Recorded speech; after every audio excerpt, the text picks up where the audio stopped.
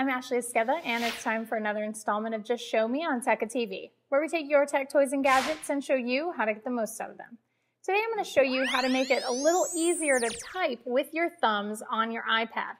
Now the keyboard can be pretty difficult and unruly, especially if you're using your iPad in landscape mode and you're trying to reach your thumbs all the way into the middle of the screen to type.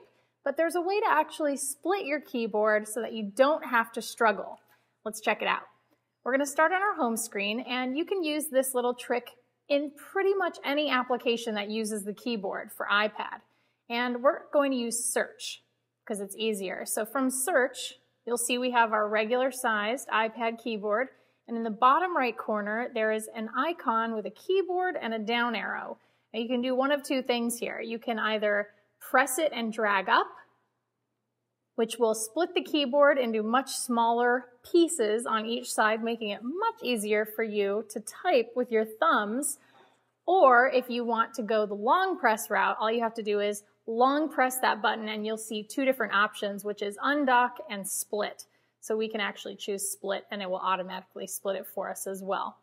Well, that is how you can make it much easier to type using your iPad. That's it for Just Show Me on Tekka TV. Be sure to check out tekka.com for all of our other content, and we'll see you next time.